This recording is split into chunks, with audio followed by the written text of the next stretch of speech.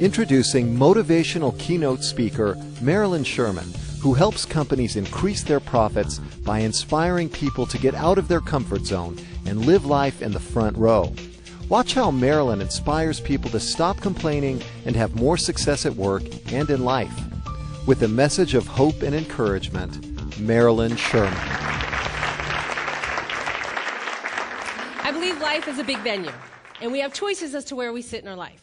We can sit in the balcony, which balcony seats are not very good. And oftentimes when you're in the balcony, it's view obstructed, it's just not the best seat in the house. Or we can sit in general admission. General admission is not bad. It's not great, but it's not bad. I wrote a book on how to get out of your comfort zone. So to me, people that live life in general admission are people that are stuck in a comfort zone. And then we could live in the front row. And that to me is where life is lived. Living in the front row of life is where you get to say every day, man, it doesn't get any better than this. And being in the front row of your life doesn't necessarily literally mean being in the front row, but it just means for you, what does your front row look like for you? And I asked a couple of people what their favorite front row seat moments were, and it varies. And Richard Shelp, my ambassador, his favorite front row seat was taking his son when he was a lot younger to an NBA basketball game, and to see his son stand next to Yao Ming, this huge basketball player from China. He said that was one of his front row seat experiences in his life. Now, for you, basketball may be like no big deal. Holly Catchpole, sitting in the front row. She said her front row recently just happened when her daughter performed at Carnegie Hall. Isn't that great? So what I like to do is inspire people to get out of their comfort zone and live life in the front row. Now, why am I so passionate about helping people live life in the front row? It's because I had a balcony experience when I was very young, and I vowed that one day I would inspire people to never have that kind of feeling again. It was when I was 13 years old. Can any of you remember when you were 13? Did anybody have a crush on someone else in their class? Anybody else besides me? Okay. I had a crush on the best-looking guy in our class. And to give you a little bit of background on me, I was bigger than all the girls in my class and all the boys in my class. And my nickname was Moose. Seriously, so I did not get a lot of play with the guys. Until one day, my crush came up to me, not all my cute little girlfriends, came up to me and asked me to go meet him behind Island Park Elementary School to make out with him. I was very excited. Until he said there was a catch. He wanted me to meet him there at midnight. I'm thinking, I am a 13-year-old girl. He is asking me to sneak out of my house in the middle of the night to go to Island Park Elementary School just to make out with him? I am so there. So I did, and for 5 minutes I was on top of the world, and then we were done. And he said something to me in that moment that I'll never forget. He looked at me and he said, "Don't tell anyone." And I felt like I wasn't even worthy to be seen in public with. That's how horrible I felt. That to me is a balcony seat. So I want to inspire people to never feel like that again, to get out of your comfort zone and get a front row seat in life. So I've got 4 strategies to help you get a front row seat in your life. The first one is to have a vision. Where do you see yourself? What is your front row seat? What does it look like to you? Have that vision for yourself. And also, connect with and surround yourself with other people who will support you in your vision, or at least support you in your enthusiasm for your vision. I had a boss one time who did not have a vision and did not support me in my vision to one day be a motivational speaker. I was working in training and development and human resources to establish credibility to one day fulfill my vision of becoming a motivational speaker. And so I had a flyer that came across my desk advertising a big motivational rally with Zig Ziglar, Brian Tracy, and Debbie Fields, and you probably booked these speakers for this event. And I went to my boss and I said, "Can I go to this event?" I had been listening to their audio cassette tapes and read all their books, so I was so excited to see all these speakers live and in person for the first time. This was back in 1991. And I went to my boss and I said, "Can I go to this event?" And he said, "No." I said, "It's only $99. How about if I pay for it myself? You give me the day off to go, and I'll go to Philly, learn everything I can, and come back to the department and teach everybody what I learned." And he said, "No." I said, "How about if I pay for it myself and take a vacation day and go and learn everything I can and come back and teach everybody in the department what I learned?" And that's when he said, "I really don't care what you do when you go on your vacation." I said, okay, thanks for your support. Drove to Philadelphia, 10,000 people at this event. And I'm sitting right up front because that's where life is lived. But I'm really getting a lot of content from all the speakers, but also watching how they work the crowd. And I was watching the masters at work because one day I had a vision of being like them on stage. Not like them, but like Marilyn on stage. So Brian Tracy was a closing keynote speaker, and literally hundreds of people rushed the stage to shake his hand, sort of like what you will do in about 14 minutes from now. I'm positively projecting my outcome. So when I was watching him work the crowd, and he would literally look people in the eye and for about 2.5 seconds, shake their hand and pull them through the line because he had a lot of people to meet. And after 8 or 9 hands, he would switch and work this side of the room. And I thought, wow, he's really good. He's not ignoring anybody. He's connecting with his people. And then it hit me. I only have 2.5 seconds with Brian Tracy. What am I possibly going to say to him in 2.5 seconds to let him know that I am not like all these other people? I am different. I have a vision. So I went up to him, and right before I went to shake his hand, I took a deep breath, and I said, Mr. Tracy, my boss wouldn't support me coming here today, so I took a vacation day, paid for myself just to come and hear you speak. And it worked. He didn't shake my hand. He gave me a hug. And when he hugged me, he said, was it worth it? I said, yes. So now I'm driving down the Pennsylvania Turnpike. Brian Tracy hugged me. Brian Tracy hugged me. I'm so excited. Brian Tracy hugged me. I ran upstairs, and I told my husband that story. Brian Tracy hugged me. And guess what he said? Worse. He said he was probably just trying to get you to buy more tapes. I went from scraping the ceiling high to feeling about this big with that one comment. So I divorced him. It's like, why would I be married to someone who doesn't support me in my vision? Now, for those of you who I've offended because I divorced him, I don't think I'm alone. Anybody here besides me have a starter marriage in their past? Okay, so you know what I'm talking about. So the first one is to have a vision and surround yourself with people who support you in your vision. The second strategy, never underestimate the power of acknowledgement. Let people know they've made a difference for you in their life. Let people know how much you appreciate them and that you want to thank them for what they've done for you. Let people know that they've inspired you. The power of acknowledgement can change lives. It changed my life. I did one time, I acknowledged somebody, and it literally changed the course of my life forever. I was in San Diego, where my speaking people, woohoo! I was in San Diego, and I had been single for 7 years. And I thought, you know what, it's time for Moose to get a man. So, and I deserved a front row man in my life, so I decided to practice what I preach. When I speak, I talk a lot about goal setting, so I practice what I preach. I made a list of all the traits I wanted in a man. Came up with 356 traits on my list. And in the top 10, he had to speak fluent French. Why not? It's my list. So I'm at this event. I invested in my business. I go to this event, and it was a small business retreat. And in walks this guy. And he has this French accent. He talks like this. And I'm thinking, oh. And the whole weekend, I kept hearing this French accent. And I got so excited. I made a decision. And what are you like when you make a decision? You're on fire, right? So I made a decision. I am not going to wait for some man to come into my life to speak French. I'm going to go take a French class. So at the end of this retreat, I went and found him in the parking lot as he was leaving. And I said, excuse me, I just want to acknowledge you. You have no idea how much you've made a difference for me. Just by meeting you and hearing you all weekend long, I've decided to take a French class. So I just want to thank you. And I swear that was my only intention.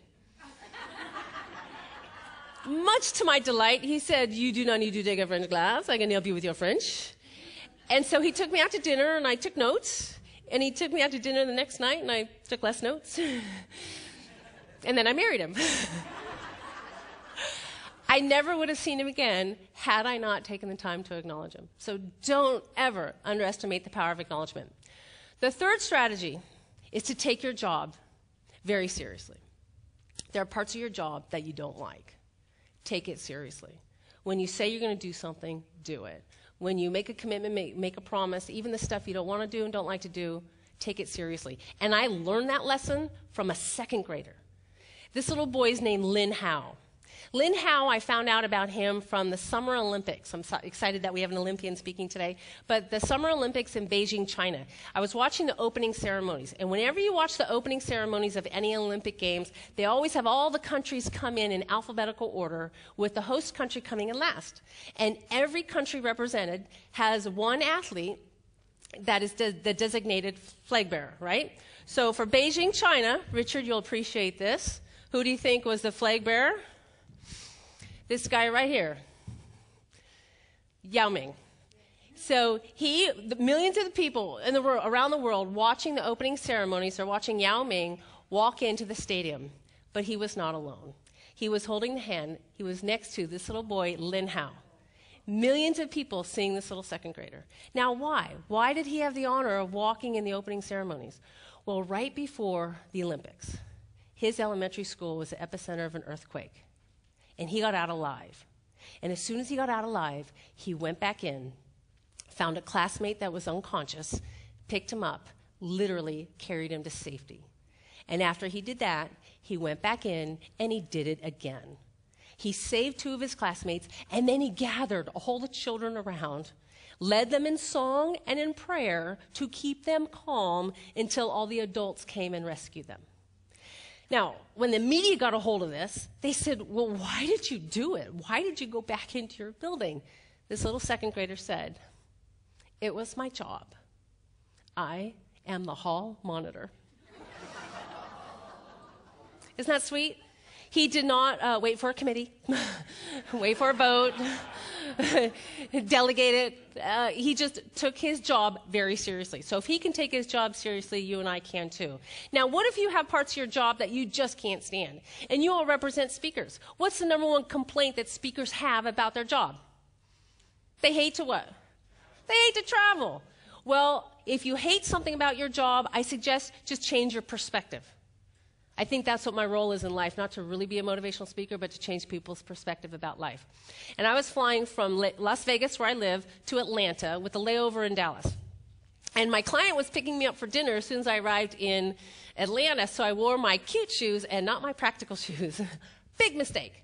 Because when I landed at DFW, I had to walk to the new gate, and I'm thinking, oh my gosh, my feet are killing me. And I was halfway to the connecting gate, and I realized I forgot my book in the seat pocket in front of me. And I'm thinking, oh no, it's not my book. It's a library book. It's a hardcover business book. What's the fine on a library book when you don't return it? So now I'm going all the way back to the first gate, praying that the plane is still there. And the gate agent was wonderful. She was boarding the plane, and she said, let me go run on board and get it. So she comes back with my book. And I'm like, oh my gosh, I'm so happy. I'm so happy. So I'm going to the new gate, and my feet are killing me. And I go all the way to the connecting gate, and I sit down thinking, man, my feet are killing me. And I forgot my purse. I'm like, oh my gosh, what is wrong with me? I had to go all the way back to the first gate, and there's my purse just sitting there on the counter where I left it, totally unattended. I'm thinking, I am surrounded by angels. So I pick up my purse, and I have my book. My feet are done. So I stop at a gift shop to buy a pair of those fuzzy socks, and I go and I sit down at the new gate, massaging my feet, starting to get irritated. Now, I'm not having a bad day, because there's no such thing as bad days, only bad moments that people choose to nurse all day long. So I'm not having a bad day, but I'm certainly having a bad moment. And then all of a sudden, I looked up.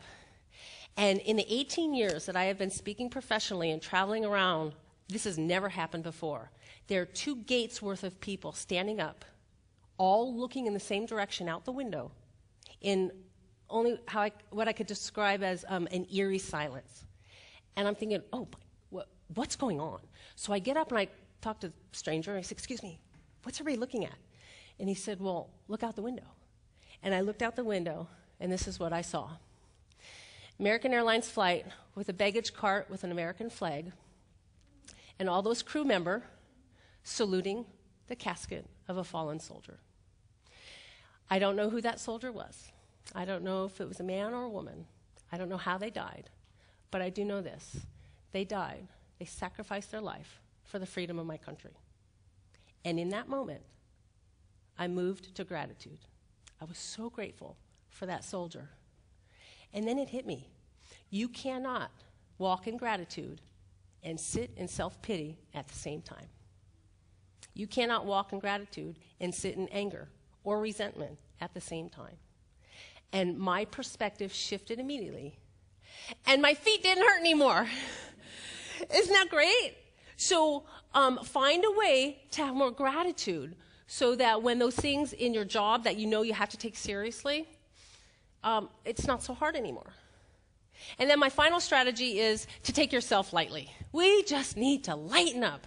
We need to find more humor in our everyday life because humor to me, well, you know this, humor is very therapeutic. Laughing hysterically releases endorphins in your brain. And it's exponentially more powerful than morphine, and it's free and legal. And you can get these endorphins released anytime you laugh hysterically or work out or eat chocolate or have sex. Not all at the same time. But it even works when you fake it. And that is the laughing part. So really, you can literally laugh, fake laugh, and you still get endorphins released in your brain. So when someone says, hey, you want to go work out? I don't need to. So one of my goals is to laugh hysterically at least once a day. So I keep for myself what I call a humor file. And a couple of things in my humor file. I spoke in Alaska one time where I met a woman up there, and she said, there's so many men up here in Alaska that the odds are really good. But I got to warn you, I've lived here all my life. The goods are really odd. So the next day I walk in, and my audience, they're all men in my audience. So I'm thinking, ooh, the odds are good, the goods are odd. And I walk in, and I say, well, good morning, gentlemen. And the button on my blouse popped off. Now that's funny. That's funny. Another one, I was speaking at the Women's Food Service Forum. Great conference. National Speakers is taking care of all those speakers. That conference is starting tomorrow. This will be my 8th year in a row speaking at this conference. And imagine 2,500, 3,000 women in one hotel. What do they do for the bathroom breaks? Well, this one particular hotel took over the men's room. But they didn't just take it over. I thought they got very creative about it. Isn't that great? They had a sense of humor. Put ferns in the urinals, and I'm thinking, this is awesome. Anytime they want to water the plants, they just flush. And then on my way to the same conference that was held in Orlando, it was before the car service, I had to go get a cab, and I hate waiting in cab lines, and the line was so long, I went right to the front of the line and started asking if anybody was going to the same resort I was going to, if anybody wanted to share expenses. So I met a guy, and he said, sure, I'm going to that same resort. Well, let's go together and share a cab. So on the way, he said, what brings you to Orlando? I said, oh, I'm really excited. I'm going to speak at this really big women's conference. And he got so excited. He said, I love big women. No, you don't understand. I'm going to speak at this really large women's conference. He's like, I love them large, baby. So, have a vision for yourself. Never underestimate the power of acknowledgement. Take your work very seriously. Take yourself lightly. And I got to tell you, standing here in front of you on this day is definitely one of my front row seats. So thank you all very, very much. Good luck to you. Thank you.